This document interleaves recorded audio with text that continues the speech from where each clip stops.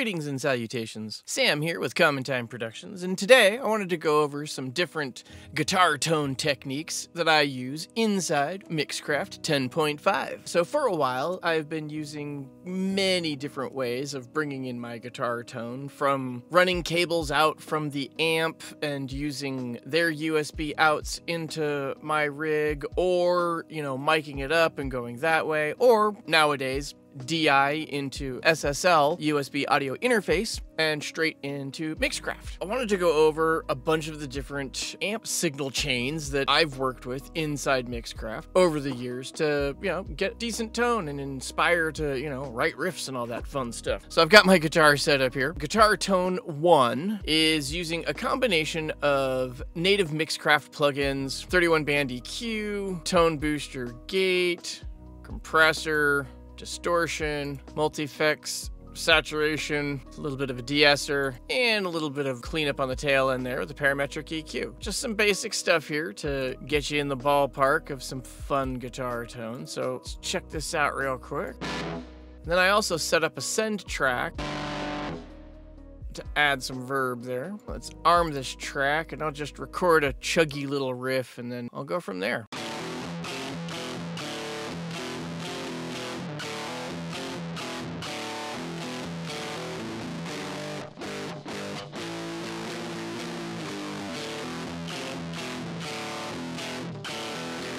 Well, I think that gets the point across pretty decently. We get rid of these other lanes here. So now, unarming this track. Go back and check that out.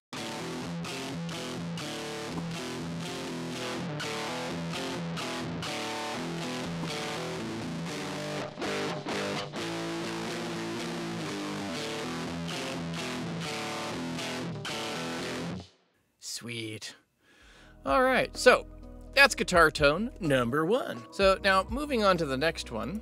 Actually, I'm going to mute this one, and then I'm going to hold Alt, copy my track.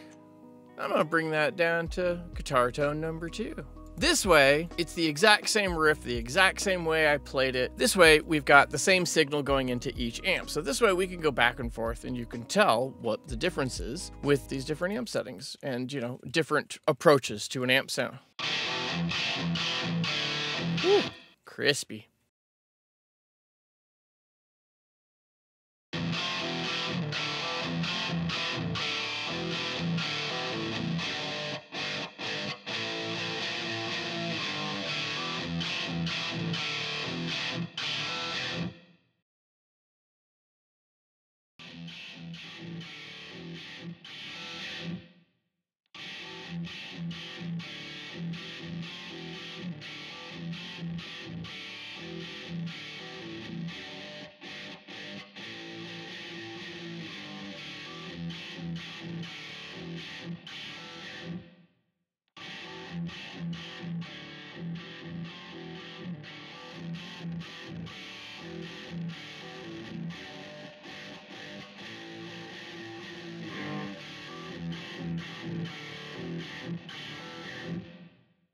Okay, so there's another example of some native fun stuff right inside Mixcraft. So again, we were using the shred amp through the tone booster, de-esser on there, the equalizer. Then I set up the Voxango, amp simulator, smooth riffs, and the Studio Devil. Brought in a bass amp to bring in a little low-end chug on the side. That was another approach that I like to take to guitar tone. All right, so we're gonna mute these ones. Come down to the next track. Again, I'm holding Alt, and then grabbing and dragging my track down.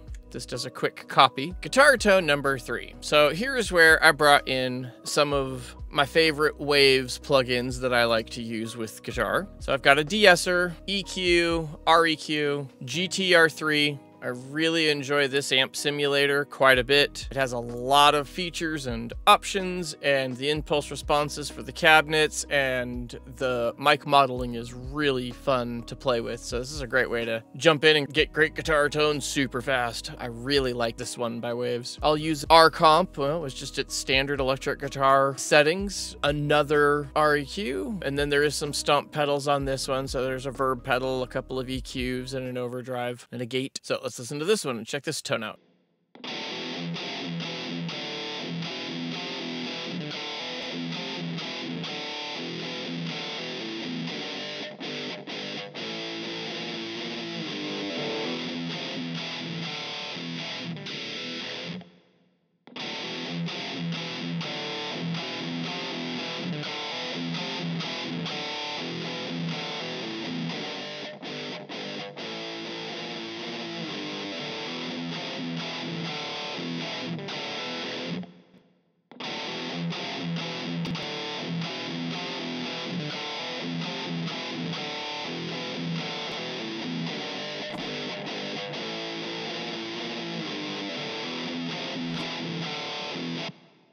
guitar tone number 4. Figured with this one I would go really bare bones. But again, I'm holding Alt, copying my track, bringing it down into my next one. Okay, so here's GTR3 again. Here's the pedals. Got a couple of amps here. Set it up with the 57 on axis and off axis. I like this setting on my real amps as well.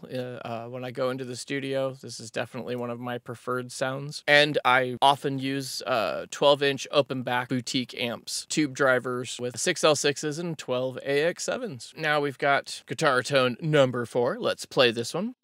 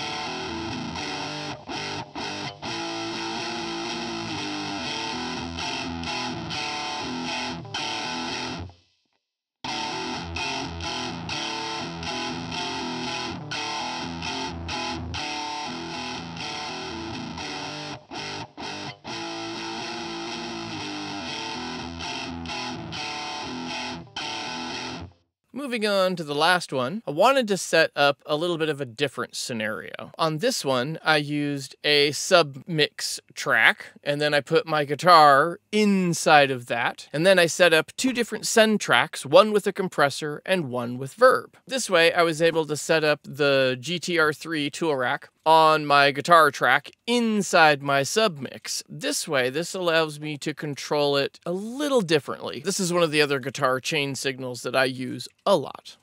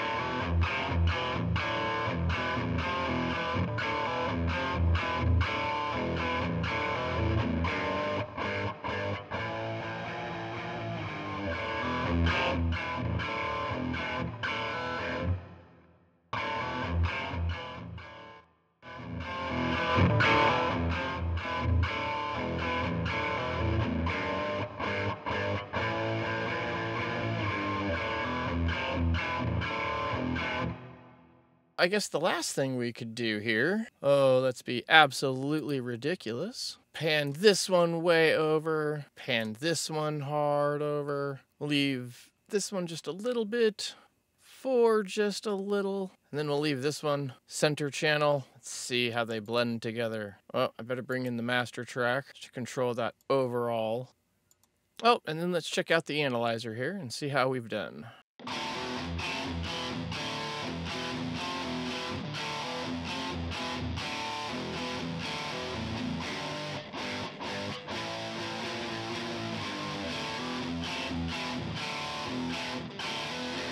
There you go, 5 different ways of bringing in different guitar tones inside Mixcraft 10.5. Hope everybody got something out of that. I Really enjoy playing around with Mixcraft, the digital side of guitar after spending most of my life on analog amps. The last 10 years has been really fun digging into this stuff and learning absolutely as much as I can. I owe a lot of that to Warren Hewitt and the Produce Like a Pro community and Pro Mix Academy and all of the wonderful instructors there and the wonderful lessons that we've gotten over the years, and this has just been so much fun, and we look forward to many more sessions. Thank you.